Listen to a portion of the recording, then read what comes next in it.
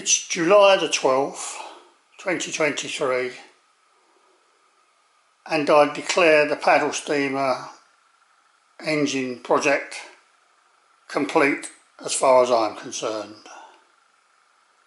I could think of other things to do, but all projects have to come to an end, and for this one, for me, we've reached that point. I've got to move on.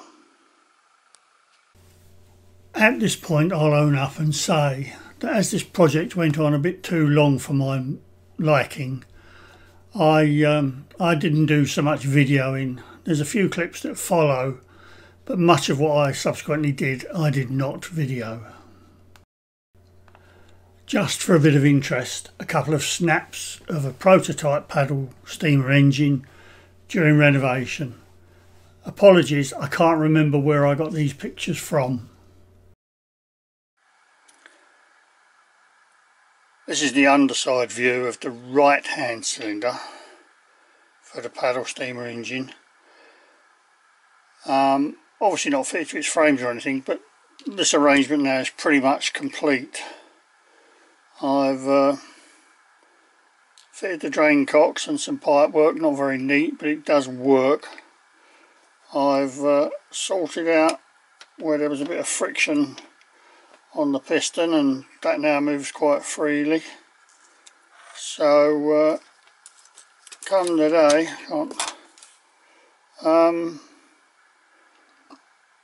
this can go on the engine, and it will go on the engine like that. I can't put it on the bench because I don't want to knock all my pipes off, but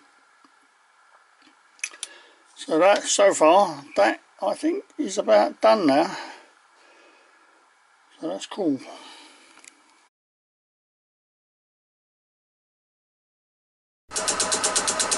Machining the faces of the paddles to true them up. Note my homemade boring bar. It's quite handy when I need it.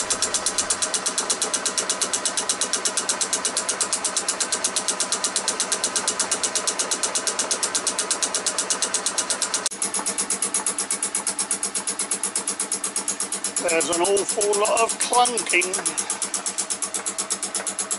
to reprofile these paddles.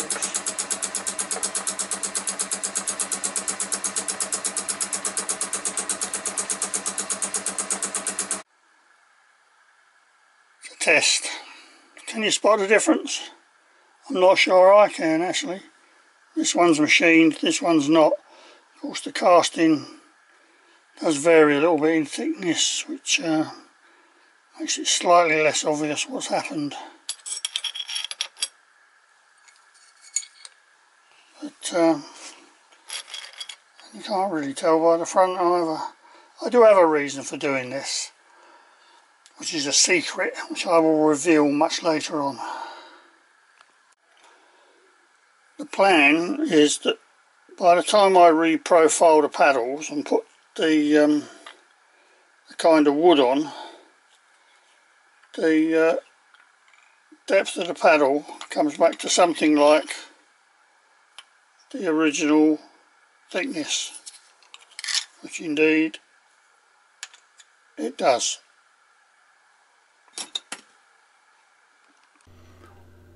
An example of the planking attached to the paddles.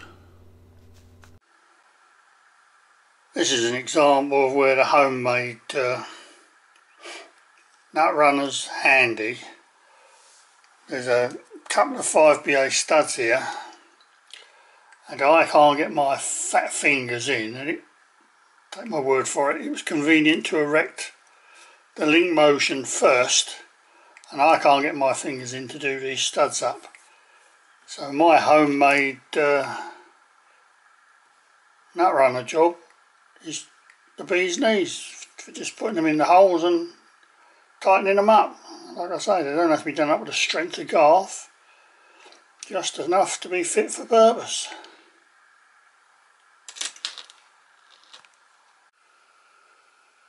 This is the first trial fit of a sponson for the, actually I think it's the left hand paddle really, because if it was a boat it would go that way. And I got a few problems, got a few interference problems. It isn't, there's a bit of binding I think on some of these linkages which I've got to look at, and I don't think I've got enough clearance between this gear that works the paddle and the sponson, so I've got to have a look at that, because as you rotate the wheel, probably can't see from this, but the whole lot goes on the move, which is a general sign that something's clunking into something else that really didn't ought to. Progress of assault. It's still only all temporary nutted and bolted together, so I haven't sorted that out yet, but effectively this is the left hand paddle box, because the direction of travel is kind of that way. So I've sorted the left hand paddle box out, and not properly fixed to the crank axle yet, but the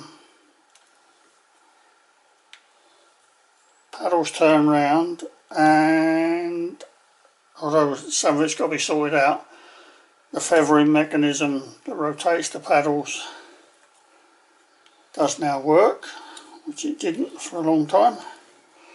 So that now works. And the other thing I've done, I've fitted a rod between the two sides of the hull to sort of stiffen the arrangement up a bit. Initially I thought this was my idea, but actually I was looking at some photographs of one or two prototype steamships, paddle ships, and I actually noticed that this was actually necessary on some of the prototypes. They had these rods from side to stiffen the hull, because of course in the day many of these things were, I guess, wooden hulls, and perhaps were a bit flexible in terms of the forces imposed on the hull by the action of the paddles. So nothing new, I guess. Anyway, slowly. The other thing I've had to do is to fit a bracing stay, because the unsupported paddle box was a bit on the floppy side. I might put one at the other end as well, I haven't decided yet. So it's not finished and it's not running right, but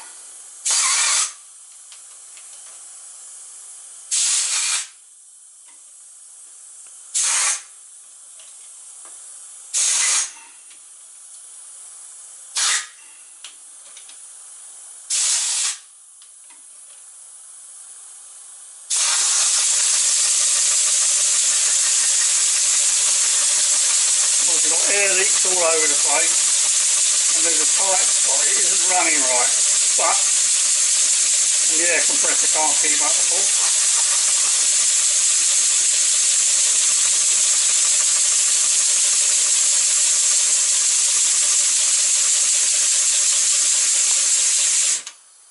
But it is going round.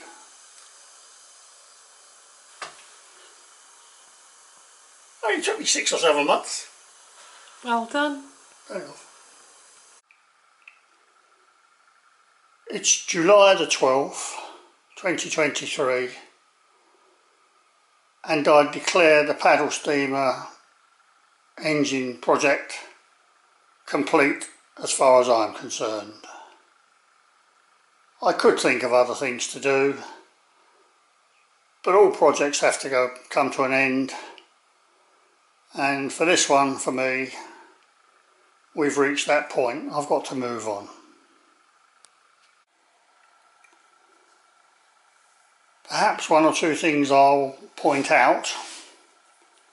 I did eventually manufacture, and I've got no idea what you call them, reach rods or something, attached to a small gearbox so that the individual Stephenson's link motion for each cylinder can be individually controlled, and because the little gearboxes are worm drives,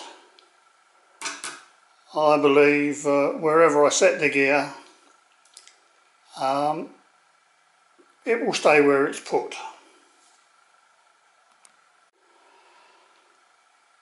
That said, the same methodology was used on the dog clutch for connecting and disconnecting, and I did find under running vibration in the whole mechanism tended to turn the screw.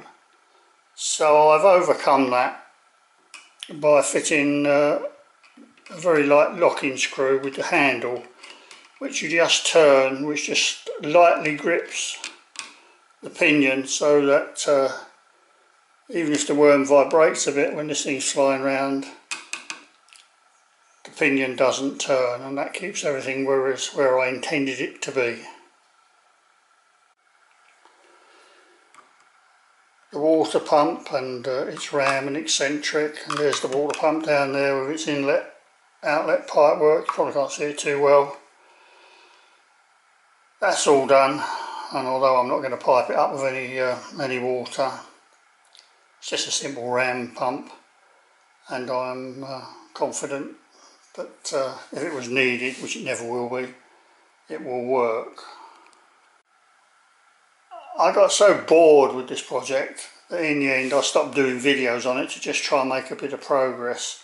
So for example, I didn't do a video on the manufacture of the stop valve. This is the main inlet steam stop valve to the two cylinders, which I fabricated is the wrong word, but turned up from various knobs of brass and a hand wheel on off to control, if it was ever steamed, the steam into the two steam chests.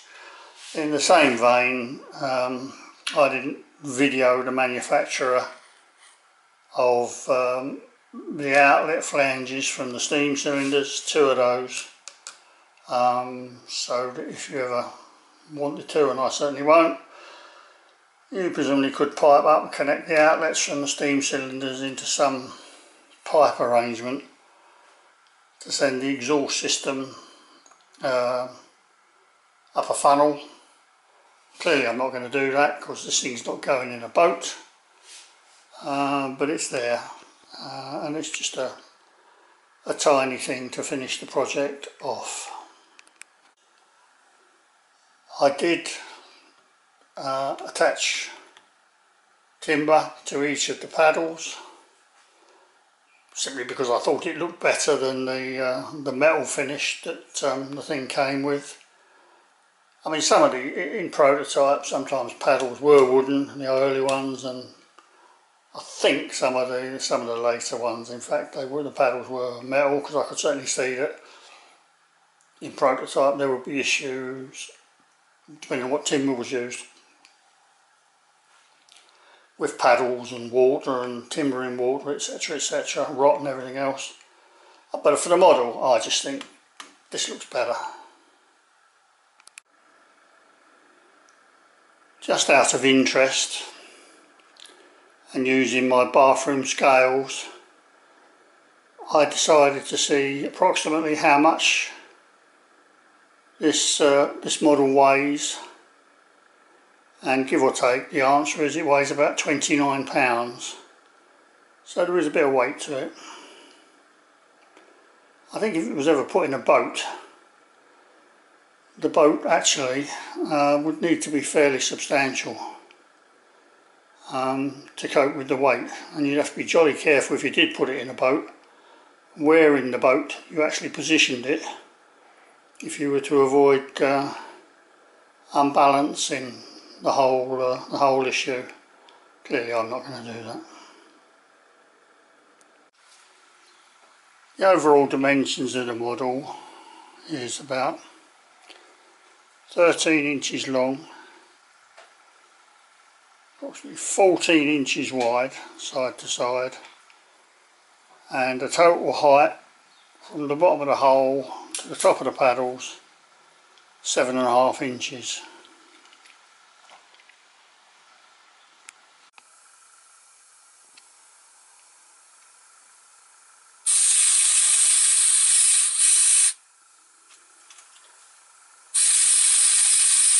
Trying to control the speed of rotation without a great deal of success, I think.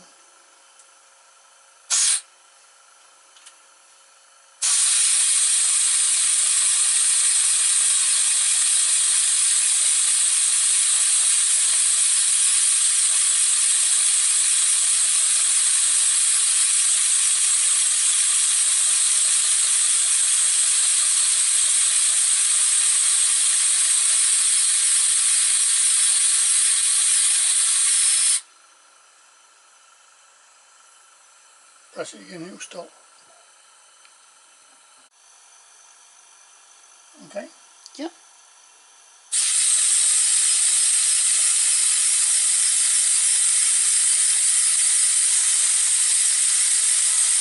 Can't really control the speed with the air supply. It runs far too fast.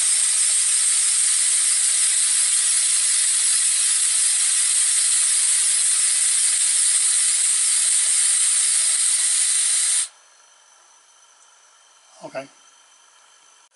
Okay, I'm just going to show it running on one paddle with the dog clutch disconnected.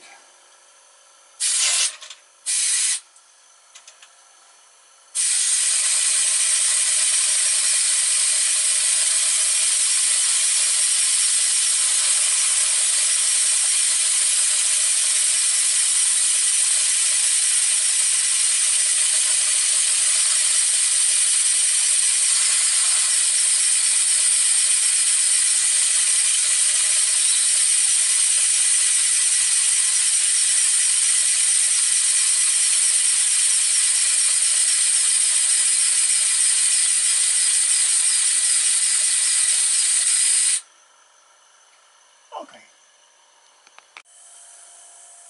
Right, I'm just going to show it with the other paddle wheel going round, and by means of the Stephenson's link gear on this cylinder, I've stopped the air going into this cylinder, so this paddle wheel shouldn't turn, and this one should. So we'll wait to be impressed.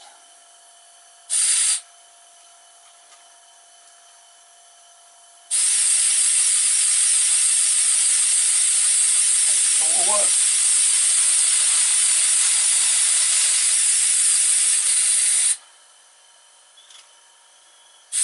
I've got more air leaks than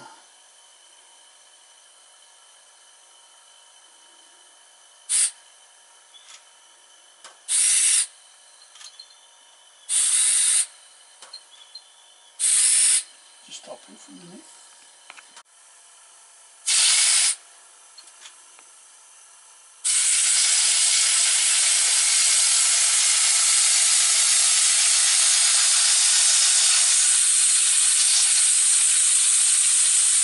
My air supply is not very good.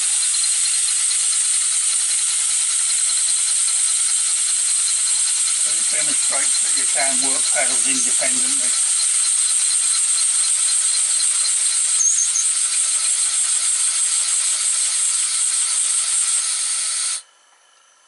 Oh dear.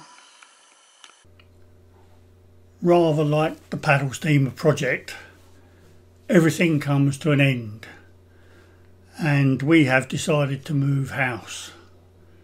So the garden railway has been removed because the estate agent said he didn't think it actually enhanced sale projects. How sad is that?